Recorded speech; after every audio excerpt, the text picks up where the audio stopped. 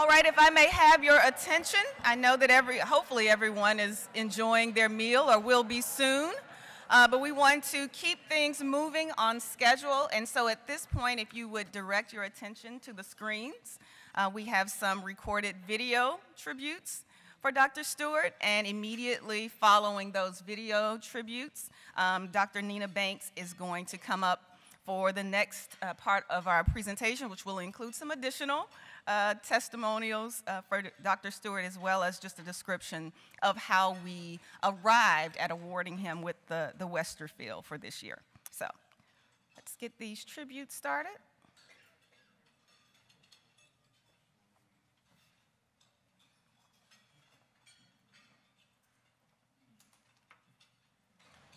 Jim, it's a thrill and a pleasure to see you honored by the National Economic Association with the Samuel Z. Westerfield Award.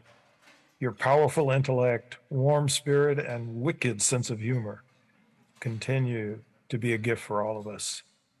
A fundamental aspect of your scholarship is your sustained view that the fields of Black studies, you seem to prefer calling it the field of Africana studies, and economics are intimately joined, particularly with respect to giving us the channel toward understanding identity, racism, and inequality. For you, the economist eye is a key element in enriching the quantitative social sciences content of Black studies, complementing its traditional emphasis on literature and history. Simultaneously, economics has much to gain from the critical and frequently subversive perspective Black studies brings to understanding the human experience in a racialized world shaped by colonialism and imperialism. It's noteworthy that you immediately saw the theoretical possibilities inherent in stratification economics as a muscular bridge connecting the two fields. In that respect, I urge everyone to read your 2008 Journal of Black Studies article, Africana Studies and Economics, in Search of a New Progressive Partnership.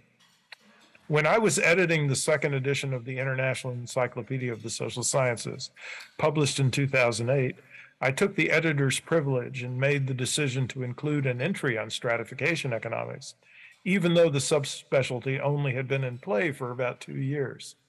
You were the ideal author, and you graciously accepted my request that you write the article. You've continued to be one of the major architects in the evolution of stratification economics. Your most recent contribution to the development of the subfield is your paper with Grieve Chelwa and Derek Hamilton in the June 2022 issue of the Journal of Economic Literature, a compact and rich discussion of the core principles of stratification economics.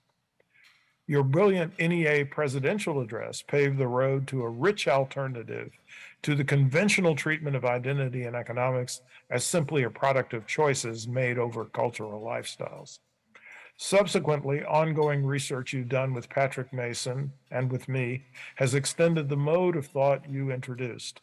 Our joint paper, published in 2006 in the Journal of Economic Behavior and Organization, The Economics of Identity, the Origin and Persistence of Racial Identity Norms, has had an impact in clearing the debris away from the approach to understanding identity advanced by other economists like George Akerlof, Rachel Cranton, Glenn Lowry, and Hanming Pham. I've heard that you've retired. At least that seems to be your official status. If your example is what retirement looks like, I want to follow in your footsteps. Your research agenda continues to be active, productive, and innovative. In fact, you and I are currently working on a paper together examining what was W.E.B. Du Bois's position on Black reparations. We haven't reached a conclusion yet, but it will be a paradox if the author of Black Reconstruction did not endorse reparations for the formerly enslaved and their descendants. We'll see. I'm just grateful to be a passenger on your intellectual train. Congratulations.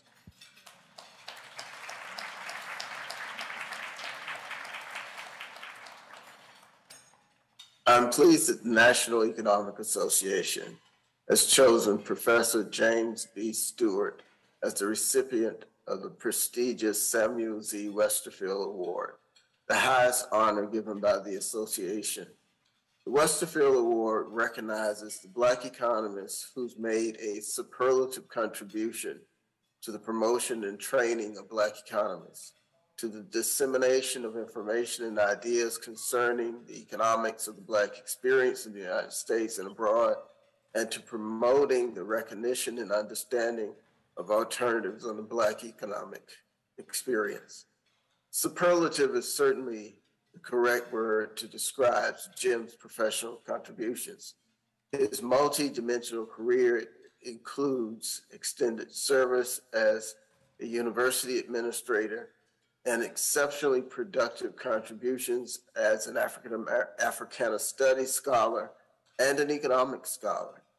Remarkably, he has served as president of 3 scholarly organizations: National Economic Association, the Association for the Study of African American Life and History, and the National Council of Black Studies. He even found time to serve as editor of the Review of the Black Political Economy. Long ago, I queried Jim on how he was able to maintain an active research agenda in 2 separate fields while also serving as an academic administrator, president of multiple scholarly associations, and a journal editor. He answered that he started each day at 6 a.m., did 2 hours of research, and then reported to work. After that conversation, I decided to start my workday at 6 o'clock a.m. Jim's 1994 NEA presidential address brought together his Africana studies and economics research agendas. This address was a groundbreaking contribution to stratification economics. The presidential address, subsequently published in the winter 1995 Review of Black Political Economy, provided the first formal model and sustained discussion of the economics of identity. The visionary conceptualization of race and power provided by Jim's NEA presidential address established a framework for an incredible research agenda. In particular, the presentation discussed the implications of race, culture, identity production for voting, residential location, educational attainment, the labor process, and conceptualizing the nature and significance of economic theory. This remarkable paper separates race, cultural identity production from skin shade, phenotype, or other biogenetic considerations. It also separates race, culture, identity production from specific behavioral assumptions. The Stewart model examines an individual's race, cultural identity as a produced good, with positive externalities for one's own group and negative externalities for other groups. Social identity was a substantial area of research in Africana studies long before economists began to consider the topic. Jim's presidential address integrated this Africana studies topic into economics research. I don't recall where or when I first met Jim, but it was early in his tenure as editor of the Review of Black Political Economy between 1989 and 1995. I posed to him a question about something that I can no longer remember. I do, however, remember that he listened respectfully, responded thoughtfully, and was genuinely pleasant. I thought to myself, what a great person. That first impression has proven to be an understatement. Congratulations, Jim. Very proud to call you my co-author and my brother. Thank you.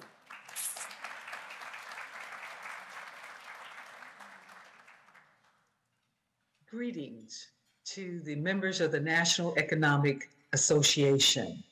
I'm honored to be here to recognize my friend and colleague, Dr. James Stewart, better known as Jim. I am so proud of him, and to be named especially for the Samuel Z. Westerfield Jr. Award. He seems like the kind of man that you are today, and I'm sure that as he's looking from above, he sees a man that he has influenced and comes and stands on his shoulders. I congratulate you, Jim. Having been the former president of the National Association for the Association for the Study of African American Life and History, and having had that title myself, I honor you and think that you are just the man to be honored.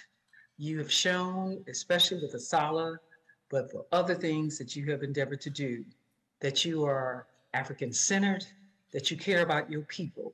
Your scholarship demonstrates that. How you organize and lead others demonstrates that. And most of all, you stand for excellence, as this award does. So on behalf of my foundation, the Black Rose Foundation for Children, the Association for the Study of African American Life and History, we congratulate you on what you have achieved in your scholarship, in your service, and being an African-centered man who cares about his community. Thank you, Jim, for your scholarship.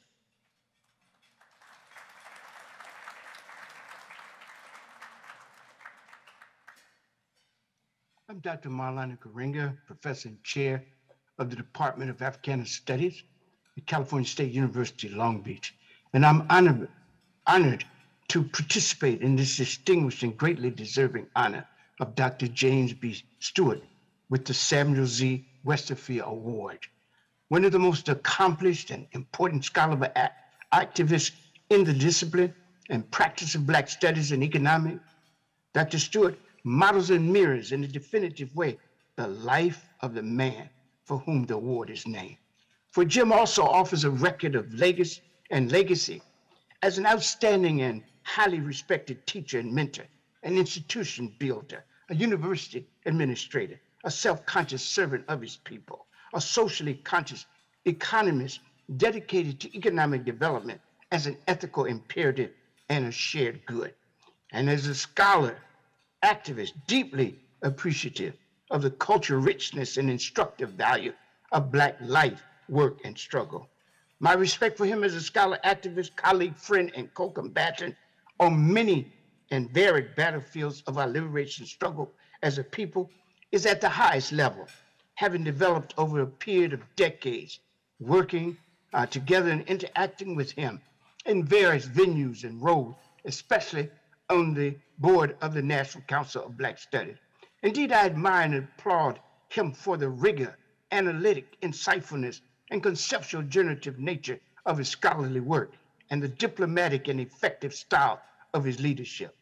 But also have equal appreciation for his critical understanding that knowledge is not simply knowledge for knowledge's sake, but essentially for human sake, and thus the need to use it to improve the African and human condition and to achieve and secure the well-being of the world. The extensive corpus of his work reveals an impressive intellectual range and interdisciplinary and multidisciplinary competence, and an admirable ability to identify and clarify critical issues in disciplinary, community, and public discourse. It is his early decision to study other fields such as sociology, philosophy, and law, and to integrate this knowledge in the framework of economics and Black studies that made him the Imhotepian scholar activist he became, and enabled his definitive contribution to the advancement of knowledge and policy in his two disciplines in the academy and society. Jim's pedagogy as both philosophy and practice reflects the triple overarching mission of Black studies: cultural grounding, academic excellence, and social responsibility. His record of teaching demonstrates a profound commitment to cultivating excellence in his students, meticulously preparing them to serve their communities, to reimagine and transform society, and to function effectively in the world in the interest of human good and the well-being of the world. Finally, at the center of Jim's work is his constant initiative to give deserved voice and value to African people, to study with appropriate rigor, deep reflection, and human sensitivity their lives and struggles, foregrounding their agency, and as his historical mentor, W.B. Du Bois, taught, using the rich, ancient, and variedness of our lives, culture, and history to explain, understand, and effectively engage society and the world. Pongezi, congratulations, Jim. And in the tradition of our honored ancestors, we wish for you blessings without number and all good things without end. Pongezi, Asante. Thanks so much.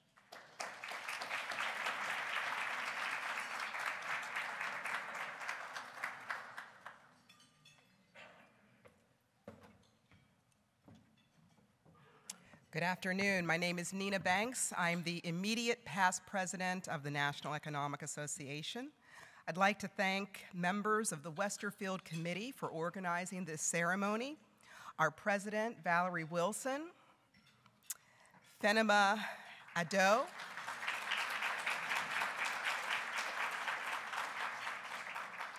Linwood Tawheed, Javay Grooms for editing the videos that we just watched, and especially President-elect Angelino Vicesa and Hazel Robinson for organizing this ceremony as well as this morning's cornerstone ceremony.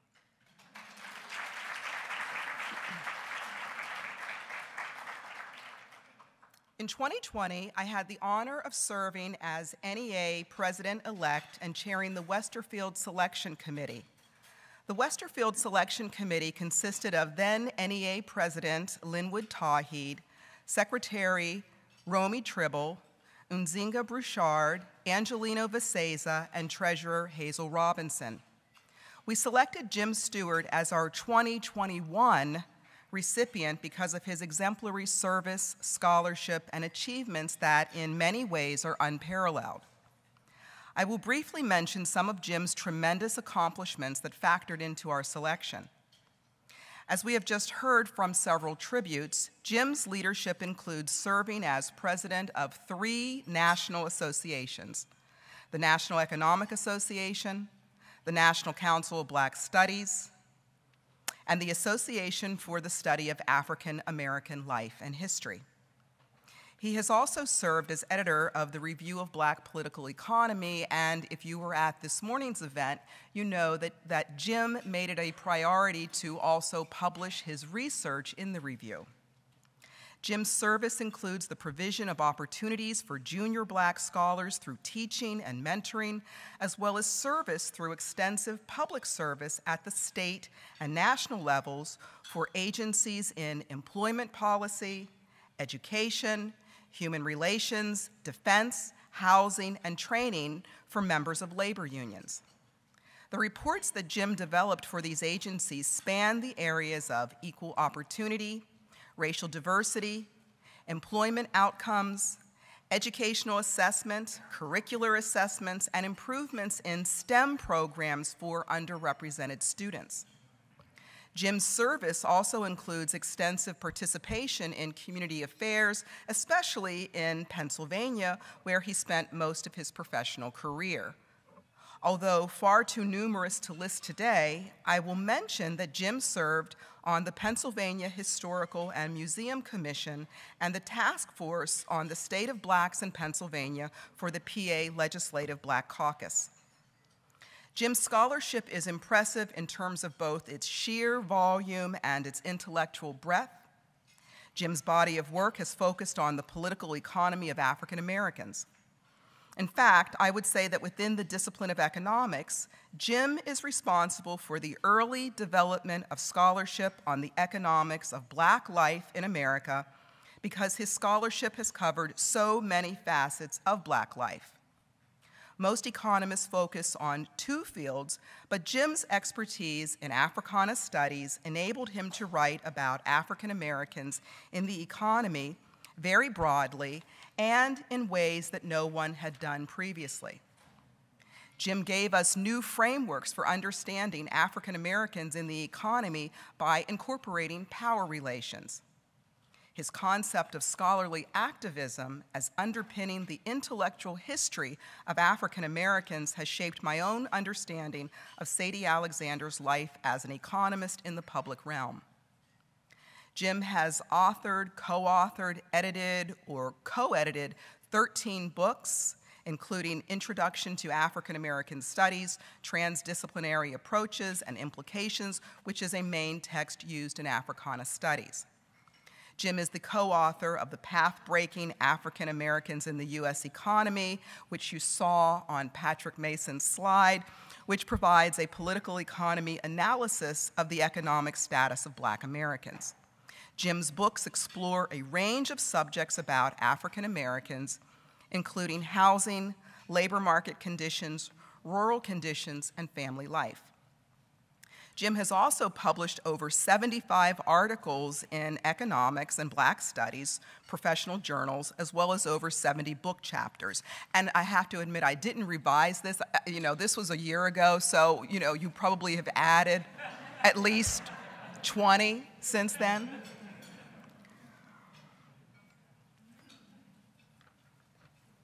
The range is impressive and immense, so I will simply point out that one of Jim's primary scholarly contributions is in the history of African American economics and intellectual thought. His scholarship spans both mainstream and heterodox approaches, racial and gender inequality, African American economic history, immigrant earnings disparities, Black worker cooperatives, union wages, micro-foundations of macroeconomics, the economics of education, poverty, and so on and so on. And as if that were not enough to earn our admiration and praise, Jim is one of the early developers of stratification economics. Given all that Jim has contributed to the development of the history of African American economics, it is fitting that he is our 2021 Westerfield recipient during the year when we commemorated the 100th anniversary of African American Economist. And with that, I would like to turn our program over to three esteemed economists who will offer tributes to Jim, and in this order, Derek Hamilton, followed by Gary Dimsky, followed by Margaret Sims. Thank you.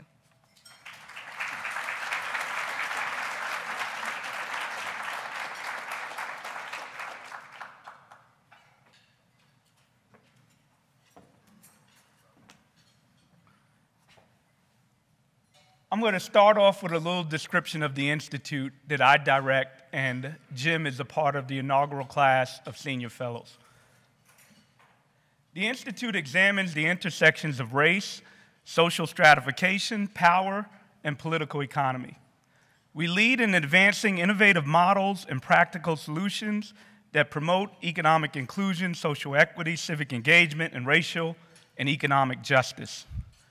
Through these efforts, the Institute engages in strategic partnerships and produces actionable research intended to move policy and practice in fundamentally new directions that promote more broadly shared prosperity across race, gender, nativity, ethnicity, sexual orientation, and their intersections.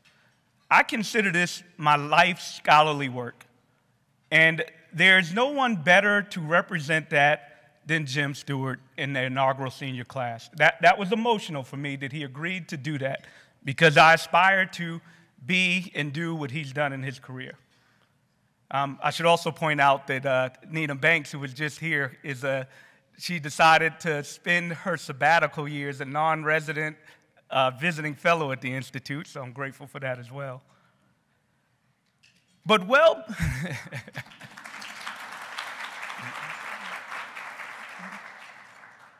well beyond knowledge creation for the sake of knowledge creation, Jim is an activist. He will let you know about his stories from Cleveland. He's very proud of his hometown, if you know him. He's been engaged in, we were just sitting at the table, work on reparations before it was sexy. He's also a humanist. Professor Banks described him as a professor, as a scholar who's been engaged in pursuing political economy work, particularly as it relates to Black people and being included. But at his core, he's a humanist. And I think this is reflected in his work as well.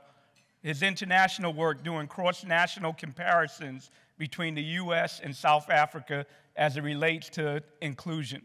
And not just academic work, he's been very active in participating in dismantling the racist apartheid structure and system. Everybody has described the ways in which he's led stratification economics. And in the 21st century, there has been a great deal of activity in this domain and in this field. But Jim was doing it before the 21st century. Back in the 20th century, with pantheons that I would consider leaders in this field, W.E.B. Du Bois, Arthur Lewis, and the great critical race scholar Cheryl Harris, also sits Jim Stewart. And if you don't believe me, take a look at his dissertation in 1976 from the University of Notre Dame, where I think I'm coming up with some new original idea. Jim has already thought about it and written about it. People have talked about his interdisciplinary work. In fact, our scholarship is inadequate and incomplete if we don't have a humanist perspective and approach. And Jim's been leading with that. And he also has a critique for humanist scholars. It's not enough to have the aesthetics of our humanity, to understand history through a lens of storytelling and recreating narratives and events that have taken place, without an analytical perspective to be able to decipher what happened and then come up with solutions going forward so we can have a better chart, a better history. We're inadequate as scholars, but Jim has been doing that work. So I know there are other people that are going to come up. I could go on and on about Jim, but I promised myself I was going to be brief. Let me say that the delivery of these flowers is long overdue to Jim. One day, I hope to be honored with a Westerfield Award and stand amongst the giants of scholars who've distinguished themselves at the highest level as it relates to black political economy. But I hope I do it like Jim. I hope I put the work before my ego. I hope that I exemplify the generosity and humility that he does. Thank you.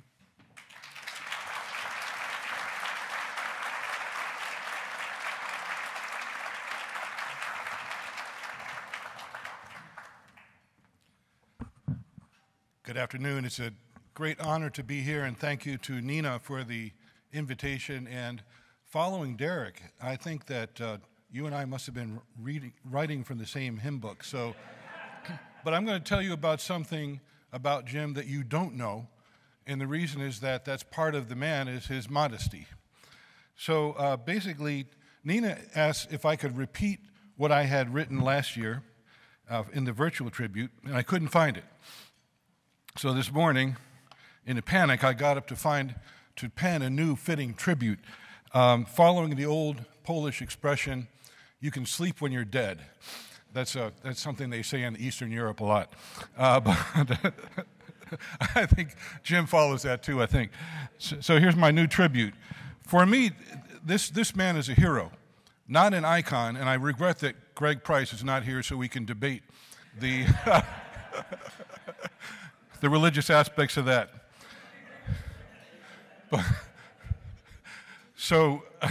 But a hero for me is someone whose actions we can use as a guide for how to better ourselves.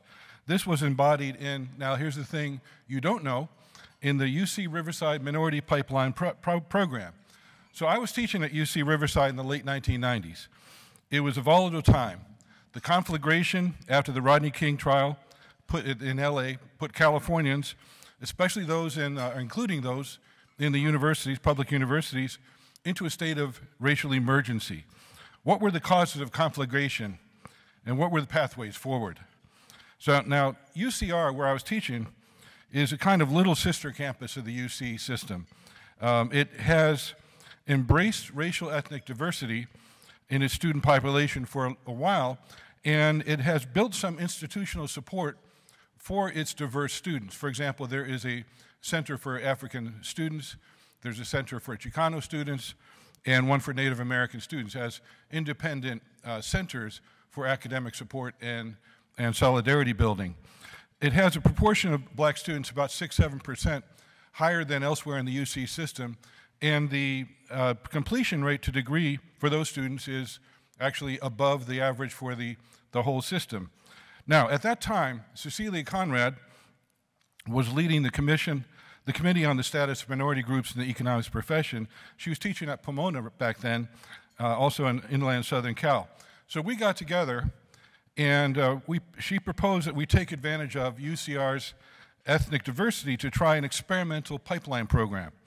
So whereas the summer program, well known, many people here are graduates of that program, focuses on people who've committed already to doctoral study in economics, the idea of our experiment was to attract students who were interested in issues of racial justice and racial inequality before they chose their undergrad majors, and to steer them toward further study in economics. Since economics, as presented in introductory classes, doesn't seem very relevant to many students interested in community issues, Cece and I figured that a program that could be built. I was doing a couple of classes, and one was kind of following the LA trend. It was called The Political Economy of Racial Inequality, and the other one was an urban econ class where I got students involved in community-based projects. So we started in 1999, we started the AEA-sponsored Minority Pipeline Project at UCR. Had these two classes for non-majors. We brought in guest speakers such as Curtis Haynes, Ron Oaxaca, Arturo Gonzalez, and Paul Ong. But the highlight of the program was a visit by Jim Stewart, May 20th to 26th. And you remember that, Jim, that was something. His visit was formative for the students that by then we had gathered together. So let me first of all just think, it's 6 days, 7 days, maybe minus a travel day. This is my report on what he did to the AEA. Quote, a special highlight of the year's activities was a week-long visit to UCR of Dr. James Stewart. Dr. Stewart, and then describing, spent the week of May 2026 in Riverside as a scholar in residence. He is currently president of the Association for Black Studies. He's also former editor of the Review of Black Political Economy and the former president of the National Economic Association. Dr. Stewart's schedule was extremely full. He had one-on-one meetings with EVC Warren and his assistant, with Professor Such and Professor Carter, with undergraduate and with graduate students.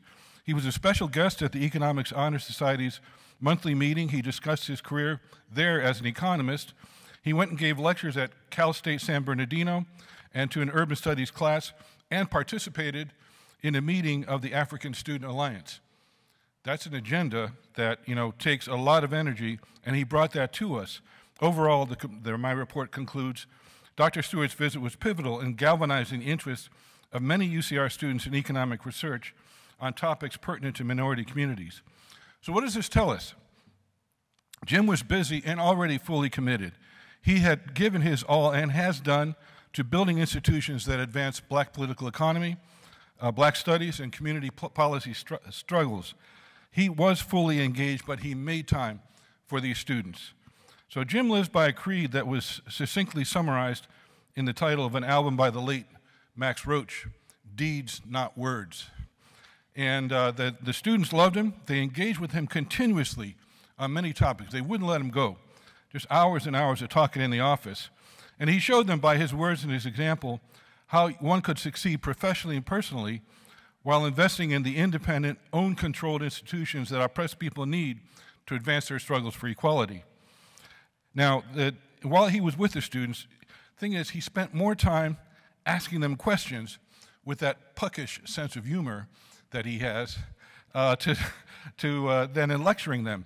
They were sitting there in my office. They were discovering Walter Rodney and Malcolm X and Manning Marable and all of that, and they were getting very excited about all that, and they were taking ownership of their own readings. That was part of it, and Jim would just help them deepen their understandings. He would ask them questions. They were preparing a project. The students had decided they were going to study minority-owned businesses in Riverside, and they wanted to, since they've been reading Malcolm and so on, they wanted to control it themselves. So Jim just asked them questions to help them design it and shape it. And he did this all in his modest and self-effacing way. He didn't publicize his visit. You probably never heard about it. He just did it. And Jim taught these students, and he teaches us, that confronting the forces of oppression in this world is a journey to which one can commit. But it's not about us. The issues in their resolution had to be the focal point. Now, Dr. Anderson, here's my Philadelphia reference coming. I learned this lesson before. I want to reference Dr. William Meek, who had a part-time teaching job at the social work school at the University of Pennsylvania. Remember Bill? He was head he was one of the opponents of Rizzo and so on. So he taught a course. Okay, are you ready? Those of you who are younger than some of us, Bill Meek taught a course in the social work school that was called, quote, Black Community Economic Empowerment, unquote. Now, let's bring it back, right? But basically, I was having this conversation with Bill after being in it was Kensington, it was a mess. There was a dispute over Thomas Edison High School, and both white and black communities were disenfranchised by segregation where the school was. It was terrible. And I came back from a meeting where the people had been screaming on each other, and it was just a terrible moment. So I came back kind of to Dr. Meek and said, I can't take it. And he just looked at me and started chuckling. He said, Gary, this struggle is not about you. It didn't start with you, and it's not going to end with you. All you got to do is be a wheel in the chain. Just be a wheel in the chain. Now, Dr. Stewart is a very big wheel in the chain. You're carrying it forward, and there's a legacy of this time you had at UCR. Two of those students, one of those students became valedictorian. Another student is now a dean in public policy in New Jersey, and that valedictorian is now also in higher education. And so basically, he's not just somebody who operates on one level. He operates on levels we haven't seen before. Now, Derek, you stole my thunder from my end. I'm just going to say, since I moved across the Atlantic, I'm having to think more about comparative work and so on. I've been trying to do that. Recently had something in RBPE about the comparison of UK and US. But now Jim, he got there first. He had a paper called Historical Patterns of Black-White Political Economic Inequality in the US and South Africa, published in the RBPE in spring 1977. So this is a mark of the man. He may have gotten to where we are before we did, but he won't feel the need to remind us of that. Once we've caught up to him, he's always ready to walk together. Thanks and congratulations, Jim.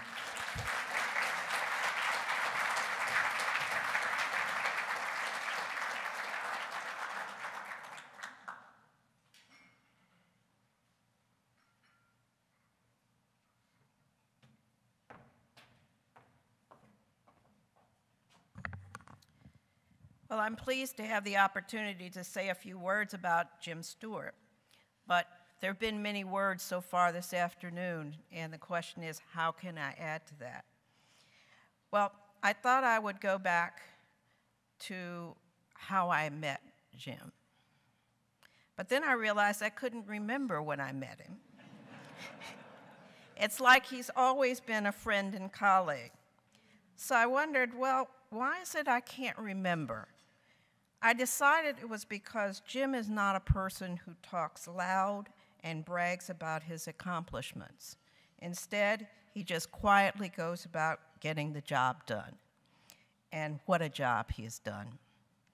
To refresh my memory on his various accomplishments, I downloaded a copy of his Vita that I'd found on the Penn State website. It included a record of over a dozen books authored or co-authored, about 65 articles, and 58 book chapters, plus advising over 40 PhD candidates. In addition, he had served as a consultant and expert advisor for Black Studies programs and diversity in the workplace. And when I stopped reading to absorb it all, I realized that the Vita was dated September 2007. So it didn't include everything he's done since then, such as heading up ASALA.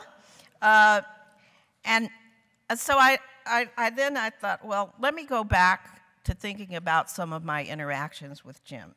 And one of my vivid memories of Jim's no-drama approach to work was when he took over editing the Review of Black Political Economy. Some of the other potential candidates were concerned about the amount of work involved for this side job, actively soliciting articles, developing theme issues, and so on. But Jim was like, no problem. That wasn't because he didn't realize it was going to be a lot of work. It was because he seems to believe that wasting energy complaining or worrying is not what gets the job done. So I'm pleased that Jim has agreed to help launch the Black Economic Research Center for the 21st Century, and I expect that Jim will continue to do what he has done throughout his careers. He won't make a splash, he will make waves.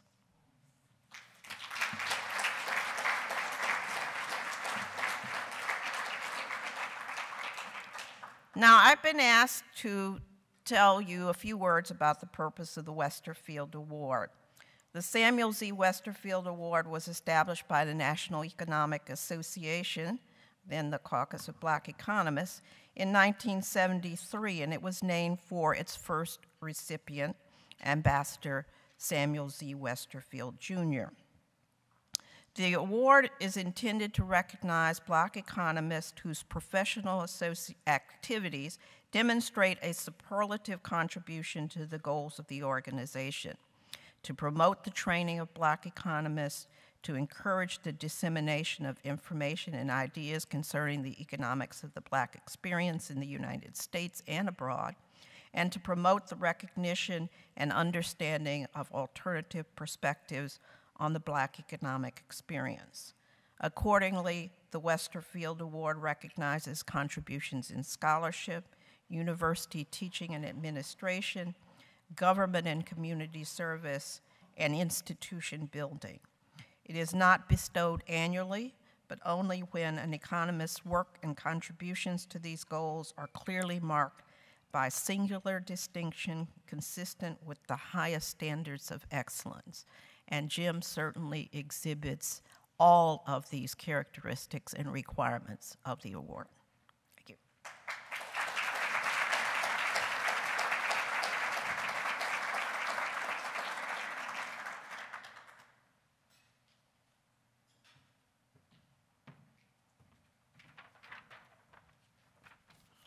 All right, we're not going to delay this much longer. It's my privilege and honor at this point to introduce Dr. James B. Stewart, our 2023 Samuel Z. Westerfield awardee. And you've heard a lot about him. I'm just going to briefly try to summarize that. So as you've already heard, James B. Stewart is currently inaugural director of the Black Economic Research Center for the 21st Century and a senior fellow at the Institute on Race, Power, and Political Economy at the New School. He holds advanced degrees in economics, a master's degree from Cleveland State, and a PhD from the University of Notre Dame. And he spent most of his professional career at the Pennsylvania State University after assuming a faculty position in the economics department and directorship of the Black Studies program in 1980. You've heard a lot about all of the accolades, all of the publications, all of the different veins of research and activism and scholarship that he's been involved in. So I'm not going to read on and on about that. It is all in the bio, published in the program. But I would at this point like to invite Jim to the podium so that we may present him with the award.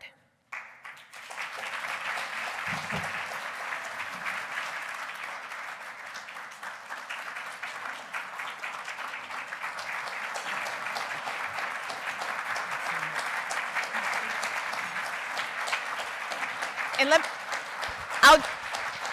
let me just read what it says, and then we'll do the photograph. So it says, National Economic Association presents the Samuel Z. Westerfield Award honoring James B. Stewart, PhD, Professor Emeritus of Labor and Employment Relations, African and African American Studies, and Management and Organization, Pennsylvania State University, past president of the National Economic Association and editor of the Review of Black Political Economy from 1989 to 1995. Currently the inaugural director of the Black Economic Research Center for the 21st Century and senior fellow at the Institute on Race, Power, and Political Economy at the New School. For outstanding contributions to scholarship, institutional leadership, and service. The Allied Social Science Association's meetings, New Orleans, Louisiana, January 7th, 2023. We almost needed 2 plaques for all of that. So it's my honor, Jim, to award you with this plaque. Thank you so much. And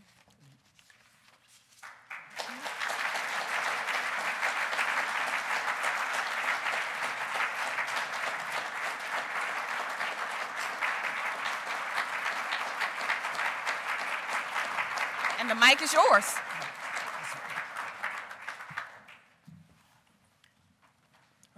You see me hobbling up here. I'm dealing with the sciatica problem. It's not old age.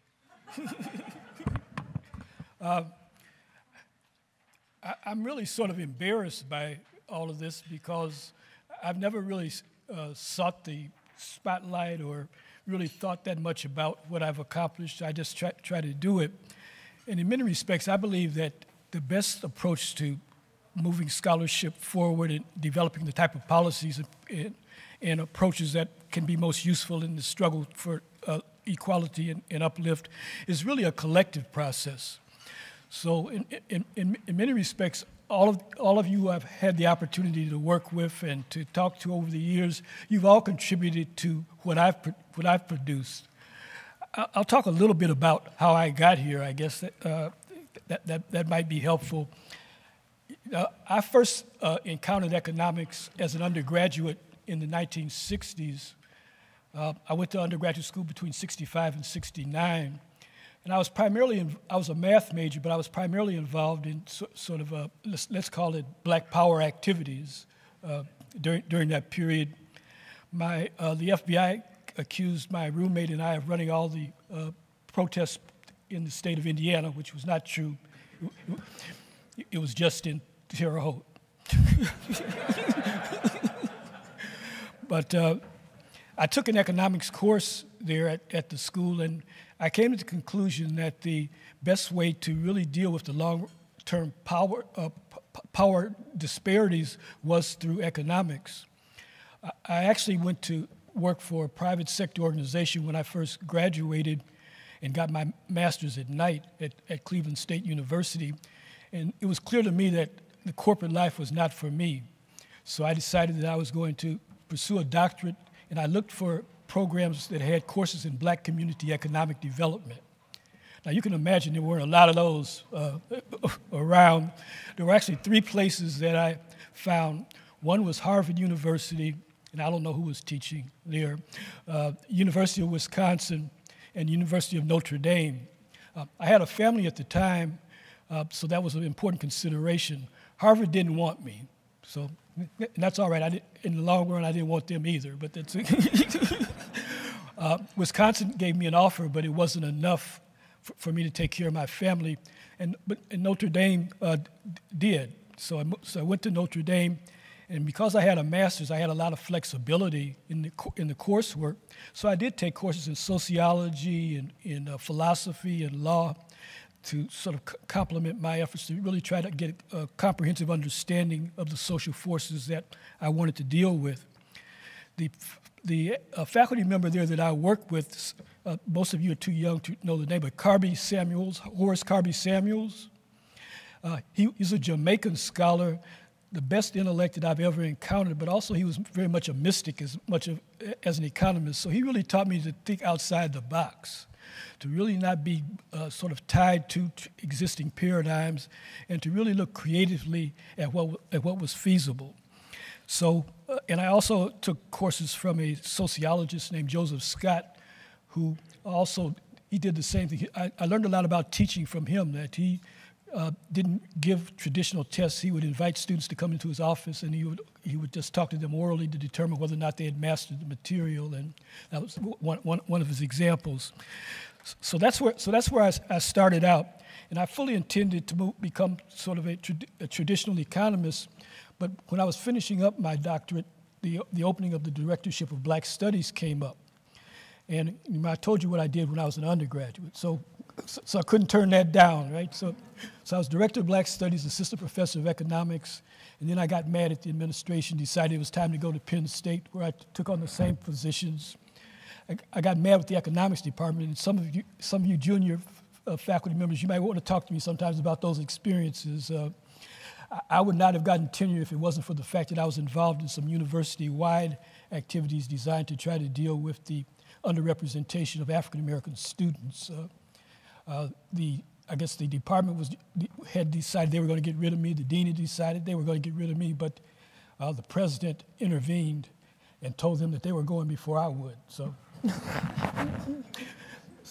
I moved on to the Labor and Employment Relations Department, where I was tenured and moved up to the ranks and eventually became Vice Provost for Educational Equity. But the highlight of all those years, I think, was there were 3 major student protests that occurred during that period of time from 1980 to 2009. And I guess what I would say is one of my major accomplishments was negotiating the end to all of those, saving the president's butts, so to speak. And I've tried to take that approach in a lot of the sort of conflictual situations that I've got involved in, to be able to negotiate, to try to hear both sides, but be able to bring some resolution to the situation. I want to take a couple people to task. When Carol and I, my wife Carol is sitting at the table.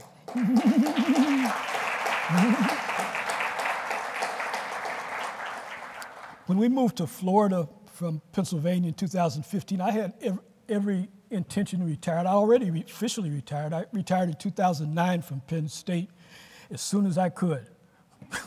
So I was actually less than 62 when I said, no more, can't do this anymore. And Carol retired in 2015 from her institution, so we moved, and I'm ready to chill out and play racquetball and do something else. In 2015, Nina invited me to come to Bucknell to give a presentation, and I talked about the need to rebuild the Black Economic Research Center. A few years later, she sets up a committee to come up with a design for that and asked me to serve on the committee. Naive that I am, I said, oh, fine, well, that sounds good. Lo and behold, the next thing that I know, well, we want you to be the inaugural director. The other person I want to take to task is Derek Hamilton. I said, okay, I can do this Black Economic Research Center thing. That's okay. Derek calls and says, I want you to become a senior fellow at the Institute. Now, any institute with the name Institute of Power and Political Economy and Race, I can't say no, because that's my so that's how I got tied to that. So bottom line, I failed both Retirement 101 and 102. But I'm enjoying what I'm doing, because when I look around this audience, I see so many people that are actively involved in fighting for the same things that I've tried to fight for over the course of my career. How many of you are associated with the Institute, please, in some way or other? Please raise your hands. See, that's just an example of, how many of you know the philosopher Mary Wells? Well, she was a full professor in Motown.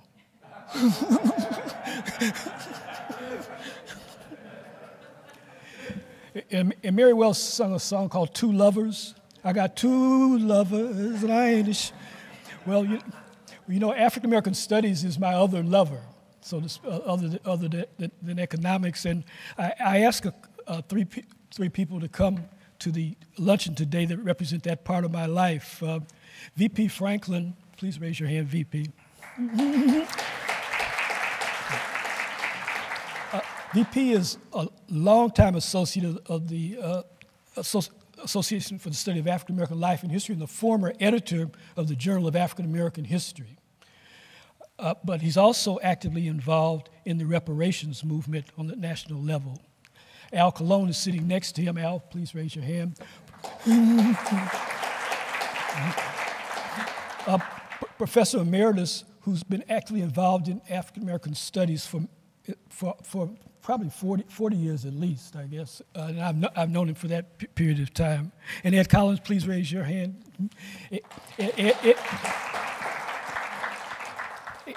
Ed and VP work closely together, and Ed is an artist, and you could have had a piece back there. Carol and I do collect art, and part of the reason that we collect art is because of the representations that it provides. It provides images of what's possible, what's feasible in terms of the creation of societies and cultures that are very different from what we currently experience. And I told her which one I wanted, but she's not going for it. So, but yeah, we have that collection. What we try to do with that collection is to invite people to come to see it, because we want to energize other people in the same way that it energizes us.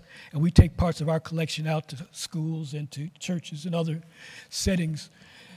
And for me, that's part of the process of combining ways of knowing, ways of understanding to get richer and deeper appreciations for the cultures that we represent and the possibilities that we can produce. In terms of my scholarship, there was a couple mentions of the South Africa piece. Well, that came out of my dissertation, and actually the framework that has become more I guess, more visible now in terms of talking about racial identity as an economic model. That was in my dissertation, but I didn't think it was all that important when I did it, so it never really got fleshed out. But now I see in retrospect that I probably should have done more with it at the time, and I appreciate everybody that's now revived it and is helping to refine it. And that's really the challenge. For the younger scholars, we need you to step up and to build on what we've done. You have better training than any of us have ever had, more opportunities, more access to information, and so forth.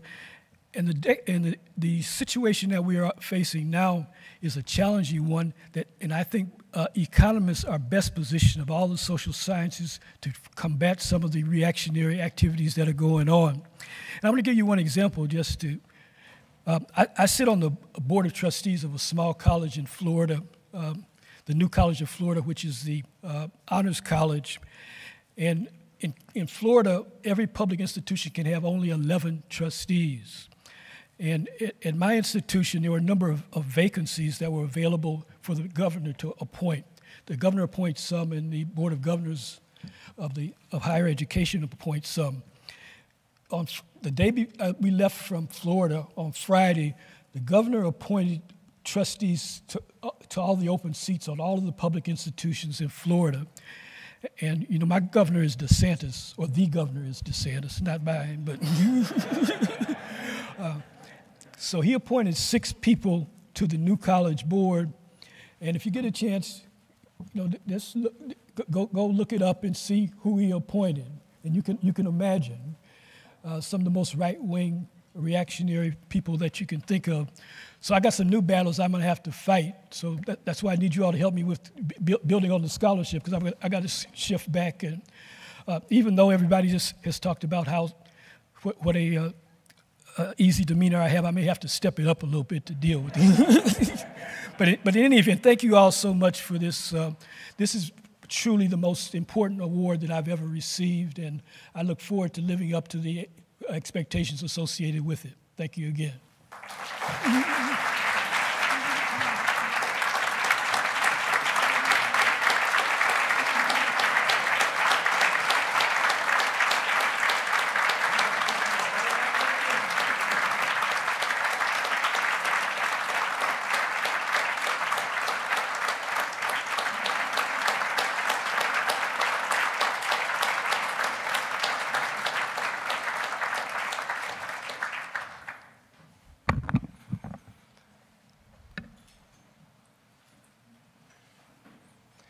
Thank you again for your service, Jim.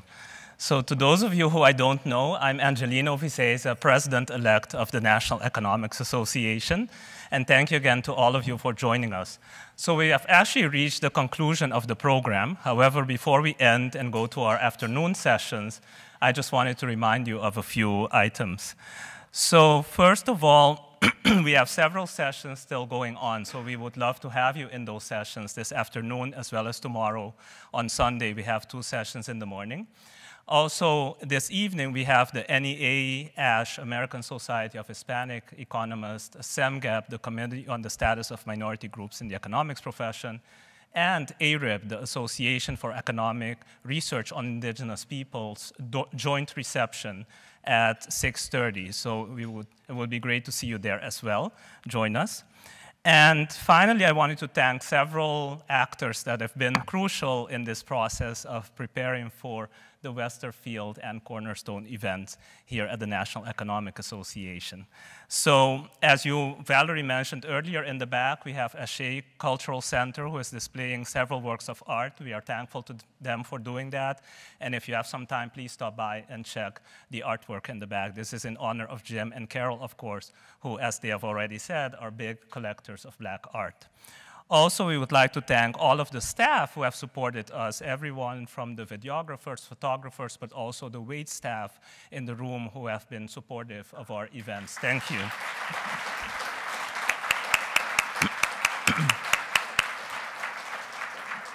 Of course, all of the sponsors without whom this would not have been possible, they are all listed in the program.